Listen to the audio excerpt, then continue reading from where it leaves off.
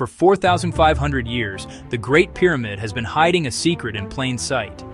Scientists just discovered how 2.3 million stones, each weighing as much as a car, were moved without wheels, without pulleys, and without modern technology.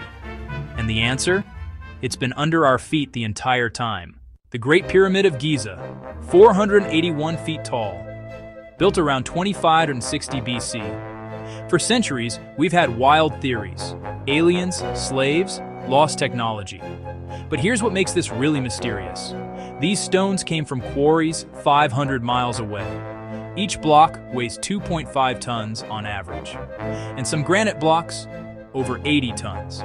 That's heavier than a Boeing 737. So how did ancient Egyptians, without the wheel, move millions of these?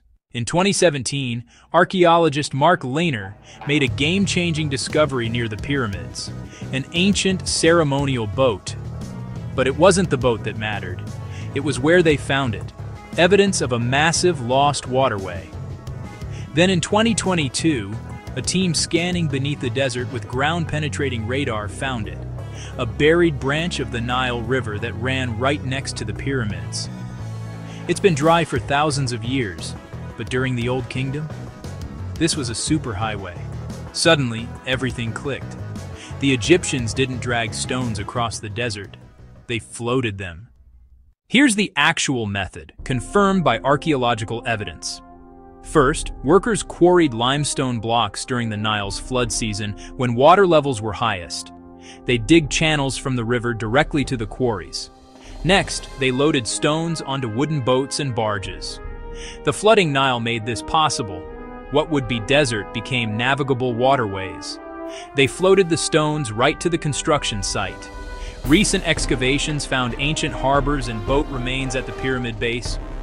For the final lift up the pyramid, ramps. Not alien technology, just ingenious engineering. Scientists found remnants of spiral ramps that wound around the pyramid as it grew. But there's one more brilliant detail.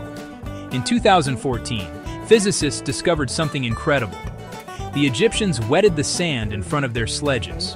Dry sand creates friction, but damp sand, it forms a more solid surface. This simple trick reduced the pulling force needed by half.